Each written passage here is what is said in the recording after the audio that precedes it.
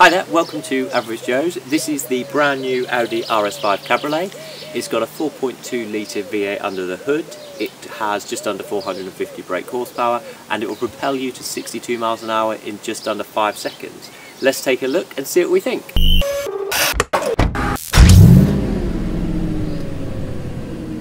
So we are now in the cabin of the RS5 and it just fits so perfectly, and it is just such a nice cabin to be driving in. It's quite dark, there's lots of black around, it's quite masculine, but then you have splashes of carbon fibre and chrome which just give it that lighter, more airy feel. As you can see, we've got the roof off, which is the only way to experience this car. Wind deflector is up, and to be honest it does make a huge difference. You can go, pretty much good speeds up to 60-70 miles an hour quite happily without any wind entering the cabin. To be honest, it's quite well hidden in the boot, and it took me 3 days to find it, and before then it does get pretty windy over 40 miles an hour. One of my favourite little features about this is how when you get in the car and turn it on, you're served up your seatbelt by a little robot arm. It's a great little feature, and it's kind of, you get used to it. I'm not sure what it's going to be like when I'm back in a normal car. So what's this car like to drive?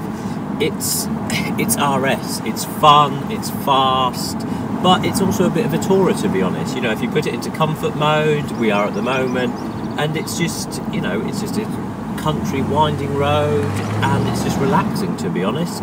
There's no real noise, we've got the wind deflector up, it's just a nice ride. And yes, this is a tourer, and yes, you can be relaxed, but stick it into sport mode, and it's huge amounts of fun. I'm sure you can see the size of my grid.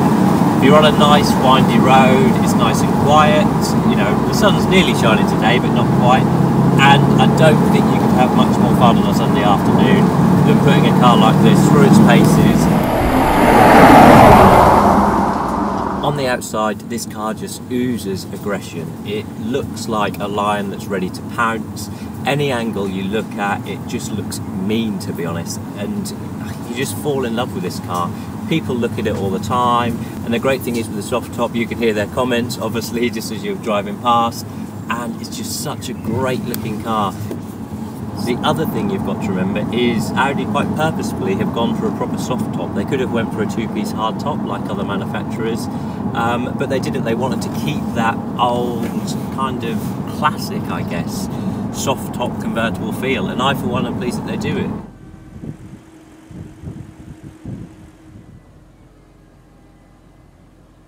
So overall, what do we think of the Audi RS5 Cabriolet? Personally, I love it. If I had the money, I'd probably go and buy one tomorrow. It's just a great car. It has that masculinity about it. Yes, it's obviously a convertible, but I promise you, this is a convertible that a man can own. There is nothing but man about this car. It's just a great car. We love it, and if you ever get the chance to get in one, please do, because I guarantee that you will love it too. Please like, share and subscribe. This is Average Joe's, and we'll see you again soon.